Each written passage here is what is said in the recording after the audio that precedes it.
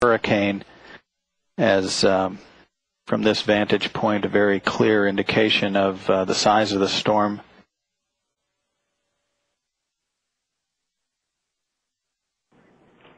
And Joe Tanner, this is, I believe, your fourth mission. How are the missions different, if they are, now than they were in your earlier missions? Well, Brad and I were talking about that the other day.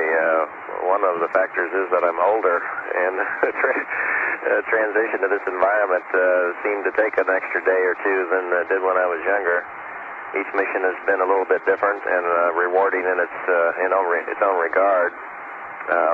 My best reward, I think, probably on this mission was to see these other three stellar spacewalkers go out and perform like they wanted to perform and really meet the expectations that everybody had of them and the training that they had, and that just really was tremendously satisfying for me.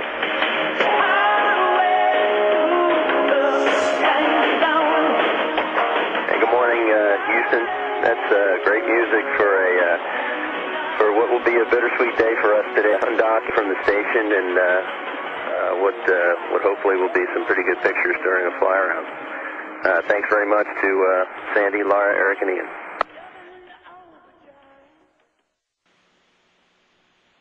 Houston, the logbook has been completed. All the ceremonies have taken place, and the STS-115 crew is egressing the station for the final time. We copy, and we appreciate you keeping up a wonderful tradition. The crew of Atlantis bidding farewell to the Expedition 13 crew, completing 6 days of docked operations with the complex, leaving the station a much larger complex than it was before Atlantis arrived.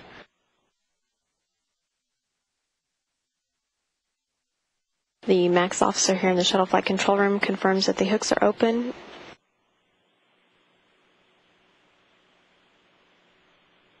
At 7:49 and 57 seconds. Undocking of Atlantis right on time from the International Space Station.